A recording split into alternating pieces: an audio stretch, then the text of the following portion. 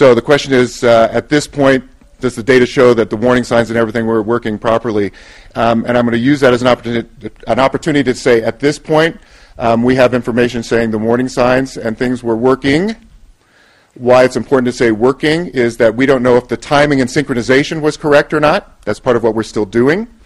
And so again, I think at this point we can say things even about the truck, for example, right? Maintenance, the air brakes, the mechanical condition as I discussed. We haven't found any anomalies. It's still preliminary information, but we know these things were functioning at that time. Now you have an appreciation for us needing to go deeper, because just because they were working, we've already had the questions. Was it the right timing? Was the horn coming off, etc.? That's the kind of information we're going to have to fill in. We have a lot of information. We're going to do this again tomorrow, so if you